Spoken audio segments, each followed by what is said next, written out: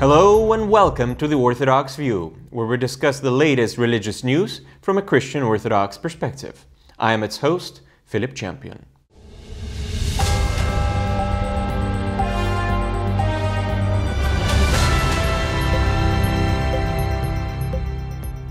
At a sniper's gunpoint.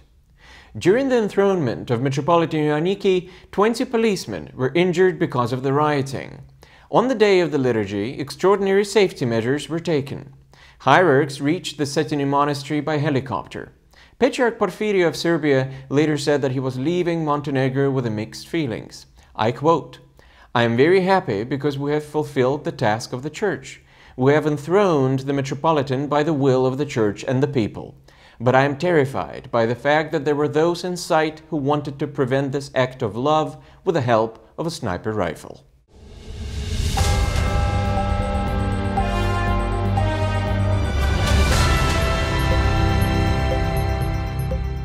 Glory to the schism.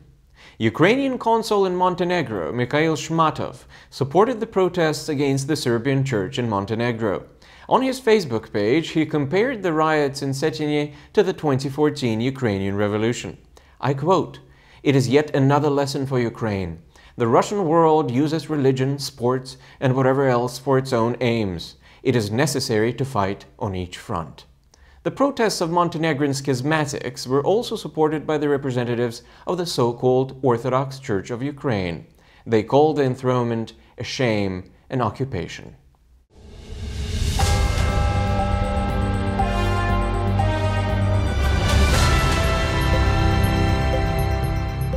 The same handwriting. Deputy Chairman of the Moscow Patriarchate's Department for External Church Relations, Archpriest Nikolai Balashov, believes that the events in Montenegro and Ukraine have a lot in common. I quote, "The mutual support of the faithful of the canonical Orthodox churches in their solidarity in opposing the politicized schisms is highly important." Father Nikolai Balashov is convinced that one and the same external forces wish to weaken the Orthodox unity in various parts of the world.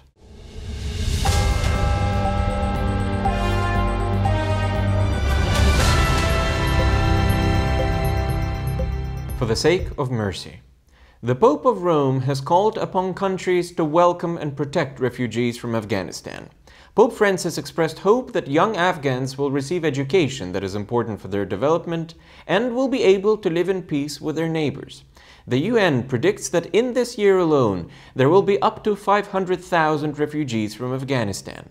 Meanwhile, Catholic Poland is not ready to open its doors. For a few weeks now, dozens of refugees from Afghanistan and Iraq have been stuck at the Belarusian-Polish border. At present, there seems to be no intention to let them in the country.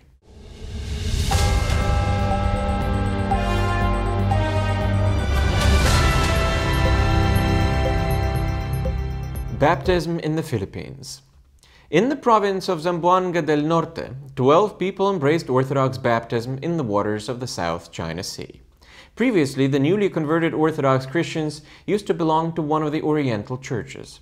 The sacrament of baptism was organized by the mission department of the Russian Orthodox Church's Diocese of the Philippines and Vietnam.